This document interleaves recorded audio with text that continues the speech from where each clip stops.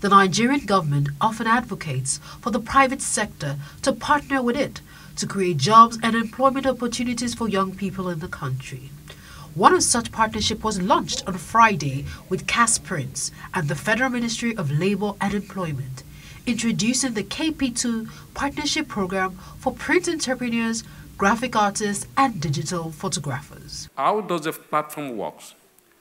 We are going to equip a design hub, each with about 100 designs, 100 computers, fully equipped with all software you can think of, best of its kind in the world.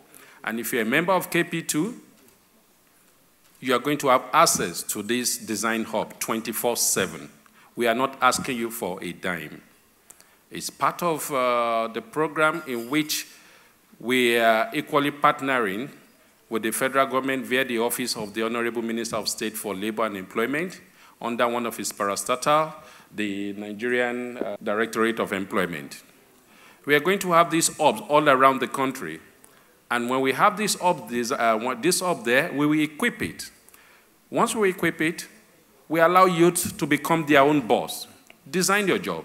KAS Print will give you the first proof and the second proof, which you take to your client. When the client approves it, as a member of KP2, you will be given about 50% of the prevailing market price for the printing of this program or for this, for whatever job you bring in there.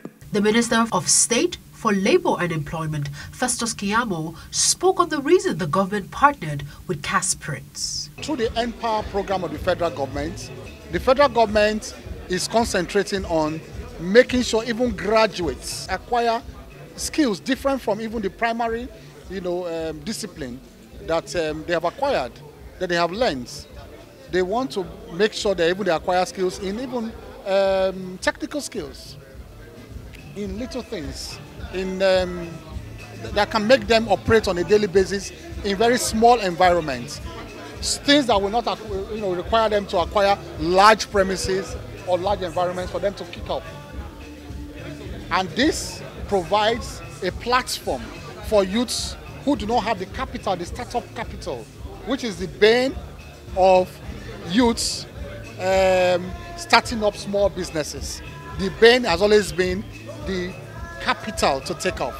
Now, if you now see someone who is willing to train, willing to tell you that, look, you don't need the capital, come and use my equipment to start up your life to the extent that you can acquire skills.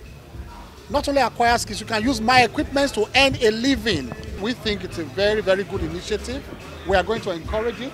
We're encouraging other entrepreneurs to come forward with such initiative, not only KAS. We will be there for everybody. We are there for all Nigerians. We're there from north, from south, from east to west.